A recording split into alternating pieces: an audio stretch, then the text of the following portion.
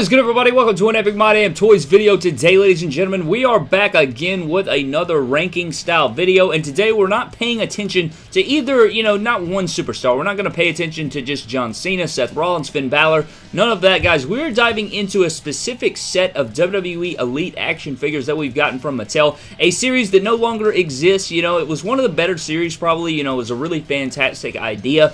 And so today we're taking a look at the defining moments WWE Elite figures, and we're going to rank them. You guys know that we always do the tier list / ranking videos where we determine who the best is, what the worst is, what the in-betweens are. I'm going to give you my own personal thoughts and opinions on what I think about all the figures in the set. I plan on doing this with probably ringside exclusives, probably some certain WWE Elite series, maybe 1 through 5 or something like that, and try to rank and tier list every single figure up to a certain point, I guess. Today, ladies and gentlemen, we are doing it. Let's go ahead and take a look at the tier listing. If you guys have never seen these videos, if you guys have never been here before, definitely go ahead and subscribe because we will do more of these. But we got Go Buy It on the left side, which if I put a figure in Go Buy It, that means that it is good enough for you to go buy right now. Like, it's just that good of a figure. There are some figures in this wave right here in the defining moments that are super expensive, so they may not be ultimately realistic just all the time, go buy all of them. I mean, I don't know, Ultimately, Go Buy It means it's the best of the best, right? It means it is the best of the best. It's better than good figure. It is like you need this in your collection is basically what I'm saying. Going down there, we have good figure in blue, which is, it's a good figure, good football figure, goes right there. Meh is just below that, where it's just like, yeah, it's not terrible, it's not great, it's not good, it's just, it's meh. It's like, yeah, it's not bad, I guess is what this should be. It's just not bad.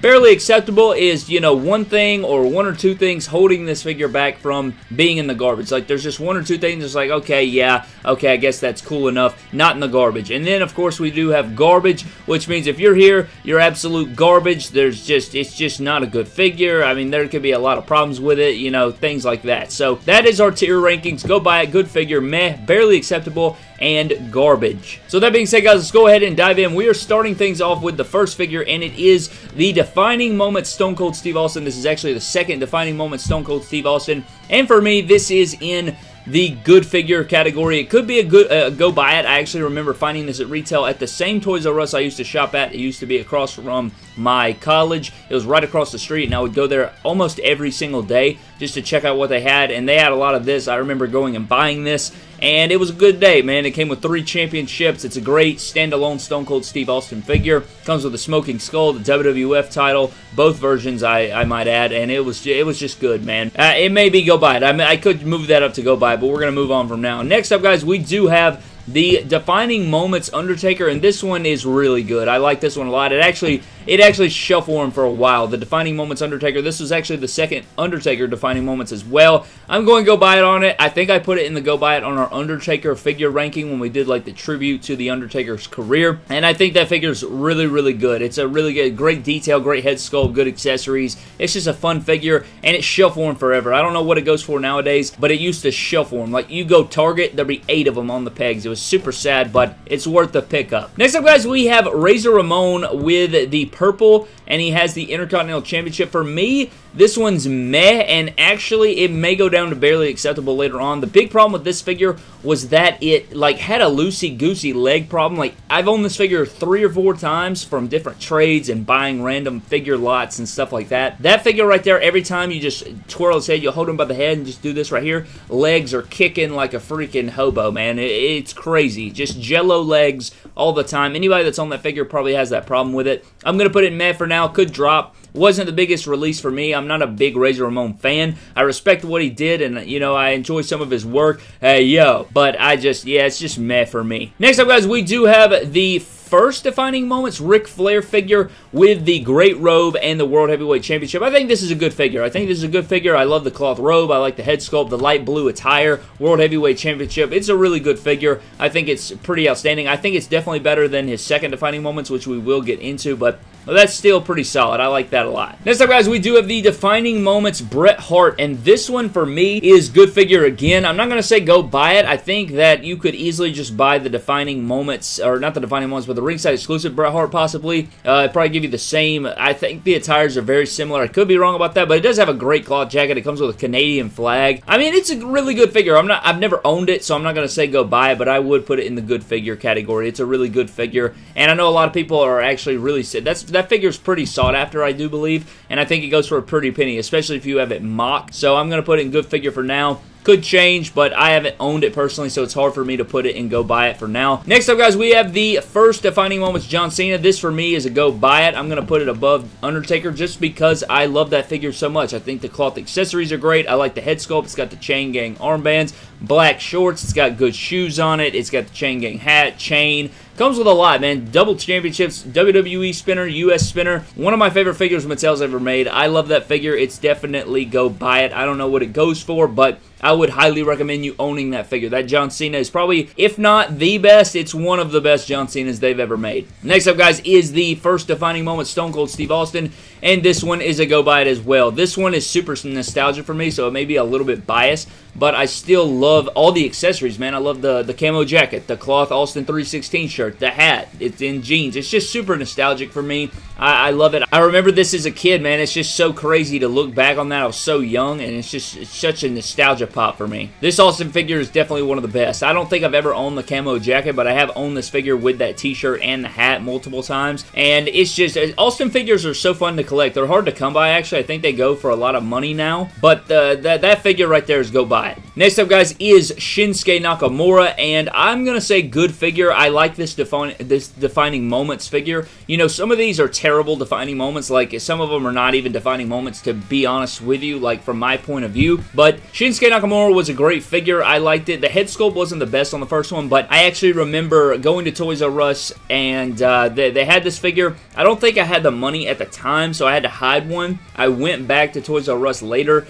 and all of them were sold out except for the one that I hid in a different section of the store. Bought that hoe. It was the best day ever, and I remember that for this figure. I've since turned this figure into a WrestleMania 34 Shinsuke with the gold armbands and stuff like that, but for a first figure, I think that they nailed it with the Shinsuke. The head sculpt wasn't the best, but we've gotten plenty of great head sculpts. The Elite 63 is a banger, and this is a good figure, man. I like that one a lot. Next up, guys, is the Batman Undertaker, if you want to call it that. It's got the big bat wings on it. It's got the teardrop tattoo. I don't remember where I put this in the Undertaker ranking, but I kind of just want to put it in good figure. I think it's probably like right here or so. I like the leg mold. I like the accessories and everything. I cannot remember exactly where I put it in the Undertaker ranking, so I don't want to, you know, I don't want to rank it lower than I actually did in that video. It may have been go buy it. It may have been good figure. I'm going to put it in good figure for now. Again, I've never owned this figure, so it's kind of difficult for me to say. I have owned this one, and I know how good it is, so I do want to put this in good figure, even though I probably did rank it lower or higher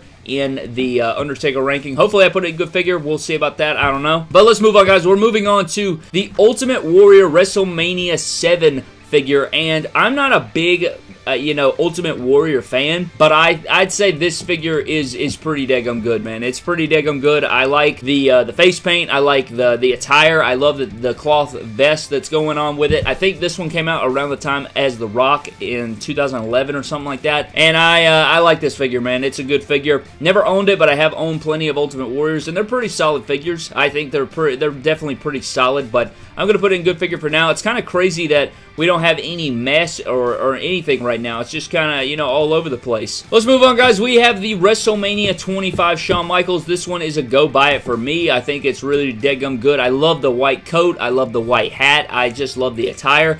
The head sculpt's a bit suspect, you know, it didn't have like a beard on it. They kind of messed up the paint on the eyes, I think, on a lot of them. There's like a head sculpt out there that you can switch that has like a 5 o'clock shadow that looks so much better. I think I have a fix-up of it in my collection. It looks so much better, man. It's kind of crazy, but this figure's really good. I love the attire. The bronzish copper color that they got going on the pants is really good.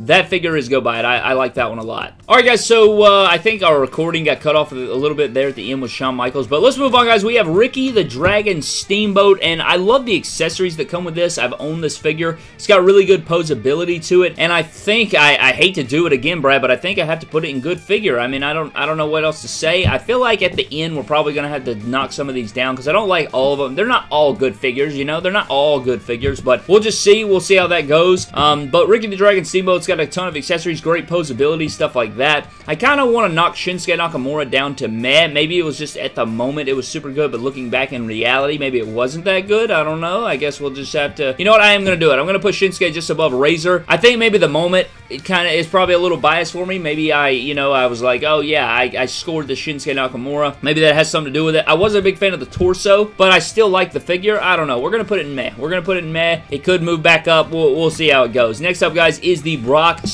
and Sock Connection Rock Elite Defining Moments. And this one is good. I like all the, again, man, any cloth accessories. You got cloth pants. You got cloth shirt. You got 2 cloth shirts, I think, or something like that. Or maybe it's just a really bad AF jacket. But you also get sunglasses. You get a microphone. This one is it Go Buy It or is it good figure? I feel like it's just good figure. I really like it, but it's you know, I love the jacket, but it does say Rock and Sock Connection. It's not like you can put it with any other version of Rock, really. But it is a really nice jacket. I don't know. I'm going to leave it there. I'm kind of all over the place right now, but I'm going to leave it right there. Next up, guys, is the Sting Defining Moments, and Crow Sting is very nostalgic for me. I like this a lot, man. I got to put it and Go Buy It. I really love this Sting. Crow Sting is so beautiful, man. I remember when I was, I think I was like 3 and 4, they had a Sting documentary that I used to just watch all the time, like growing up. I'd wake up on a Saturday morning, I'd get Hardee's bacon, egg, and cheese biscuit, freaking Coke, and I would just hash browns and just sit there with my brother, and we would watch this Sting documentary over and over again, like, just because we were insane. I don't know why we did that, but we did that, and I love Crow Sting. I just love Sting, man. I don't know what to say. That's my memory with Crow Sting. That's just the first thing I think of. Next up, guys, is the Chris Jericho Defining Moments, and I gotta put this and Go Buy It. This is one of my favorites. Another nostalgic pop for me. Probably the best one, honestly. I love this one, man. It's just, I remember being a kid. I think I was 5 years old at the time of this, but Vengeance 2001, capturing both championships, beating The Rock and Stone Cold. If you guys didn't know, Chris Jericho and Kurt Angle were my first favorite 2 wrestlers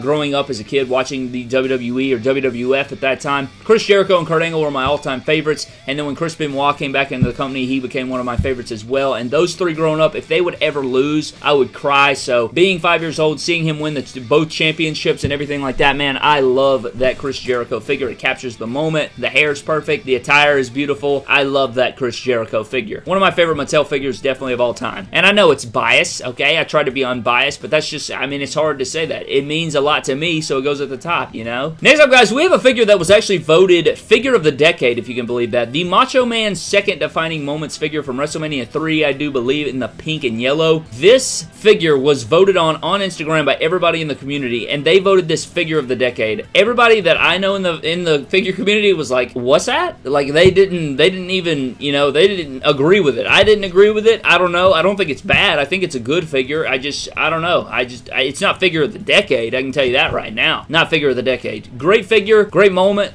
Great cloth robe thing. Not Figure of the Decade, though. From 2010 to 2020, it got voted the best figure ever. I don't know. I don't make the rules. I just break them. Let's move on, guys. We have the Great American Bash Sting. Now, this one is our first. Oh, man. I kind of want to... I'm putting it in the garbage. I'm putting it in the garbage, okay? I love Sting. You guys know I love Sting. I like the attire, but the torso was jacked. My head sculpt wasn't very good. It had like a freaking head... a bobblehead style deal going on with it. The jacket, you couldn't even take off the jacket. It was difficult to take off the jacket. You couldn't pose the figure with the arms in the jacket. I just think that this figure would have been great if it had a different, I think a Stone Cold Steve Austin torso maybe, or maybe even the Mizdow torso, and probably a cloth jacket would have done wonders for this figure. I think it would have been all the way up here possibly, but for me, it's in the garbage. I'm putting it in the garbage. It's just garbage. I'm putting it there. Next up is Hulk Hogan, and for me, I was never a Hulk Hogan fan. This one is still a good figure. I actually used to go to my Kmart before it shut down. I used to go to my Kmart once a week. This figure rotted on the shelves. It was there so many times. I never bought it. I never bought it. Now it goes for $100, something like that. It goes for outrageous money, and I never got it, and now I am very upset that I never bought it because now I don't have it. I don't have the figure, and I think it's good. I think it's a good figure, and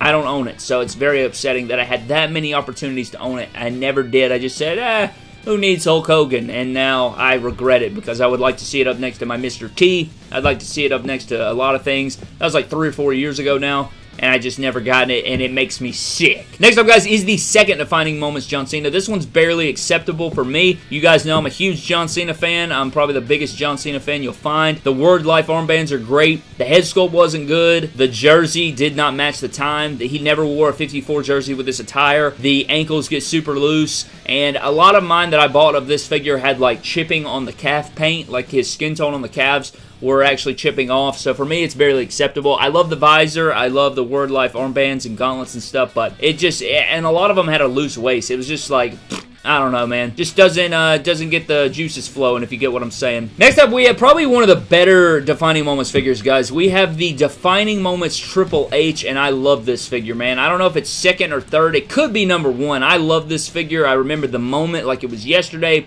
It is the Return Triple H. He's got the jacket, he's got the shirt, he's got the pants. You take all that off, it's in his 2002 gear. Oh, man, what a beautiful freaking figure, man. I mean, it is just freaking amazing. I love that figure. The head sculpt's not the best, but, dude, you can easily head swap it, and it becomes instantly just amazing. I love that figure so much. I actually have never owned that figure, but I have owned the jacket. I've owned all the cloth accessories, and I am still trying to track down that figure because it's still, I don't have any of the Triple H with that Iron Cross, the specific Iron Cross that's on the jacket that's on this, that he wore in the early 2000s, around 2002 when he returned from injury. I love that figure, man. That's a really good one right there. That's a damn shame I've never owned that one, but I do have like a fix-up sort of deal with his return attire in this right here, so that is good. And I put like an R3 Tech head sculpt on it. Freaking beautiful. Next up, guys, is the second Defining Moments Ric Flair. This one's meh for me. I think the robe kind of saves it. I actually kind of want to go barely acceptable. This is supposed to, you know what? It is barely acceptable. It's barely acceptable, I think, because of the robe. I also think because of the, what was it, the Mizdow torso. He didn't look like that then, Brad. You can go back and watch the match with Shawn Michaels. He didn't have that ripped up torso, you know. He should have been given the Terry Funk, or not the Terry Funk, the Honky Tonk Man, the Jim Duggan. You guys know what I'm talking about. In a darker skin tone would have made that figure pretty much perfect. I think that would have worked great, but this is barely acceptable. And next up, guys, is the worst Defining Moments figure, I think, of all time. The Ultimate Maniacs Ultimate Warrior. This figure, there's actually a popular meme that this is definitely the worst of the worst. It's got to be in the total garbage. There's actually a meme, or not a meme, but a photo that went around from a store where there was literally, I think, like 100, 200 of that figure on the shelf, and they could not move it. Like, there were so many. There were so many, and if I can find that picture, I'll definitely put it on the screen for you guys. So ridiculous. That figure was not good. I didn't like it. It just wasn't a big moment for me. I know that some people are probably going to have a problem with that, and I apologize for it. I just did not like the figure. I just didn't think it called for a Defining Moments figure. I felt like there were so many more things they could have done with it, and for that reason, I'm out. And next up, guys, is the other half of the WrestleMania 7 Ultimate Warrior. We have we have the WrestleMania 7 Macho Man Randy Savage from that match with Ultimate Warrior in the Defining Moments line, and this one, for me, I think it's a good figure. I think I put it right there. You got the cloth good jacket, you got the beautiful white and purple attire, white hat, glasses. I think it's a good figure. I think it's, you know, it's solid. I like it. This is pretty much where my ranking stands, you know? I mean, I don't know what else I could do. I feel like, you know, this is pretty good. Maybe some of these figures couldn't be in good figure. They could move down, possibly. I don't know. I mean, they're pretty standalone good figures, though. I don't want to just deduct points just because it doesn't necessarily have to do with a defining moment. I wanted to incorporate that, but, you know, what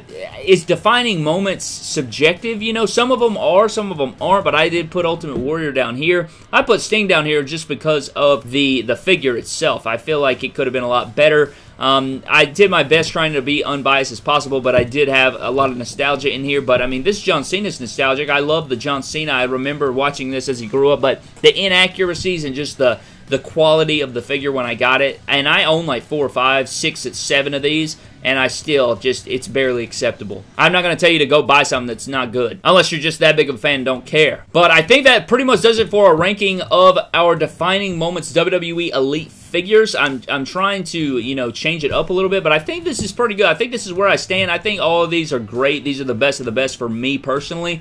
Some of these probably could move up, down, do it with what you will. What do you think's the best Defining Moments? What do you think's the worst? Let me know down in the comment section below, what do you think we should do next, guys? Do you think we should do ringside exclusives? I think that would be probably the best bet. But I'm getting the hell out of here, guys. Thank you so very much for watching. I had a ton of fun doing these ranking videos. They are my absolute favorite. So if you guys have any future ones you want to see, let me know down in the comment section below. I'm getting out of here. Thank you guys for watching. Subscribe to the channel. Follow me on Instagram and Twitter at MyDamnToys. And I'll see you guys in the next video. Thank you.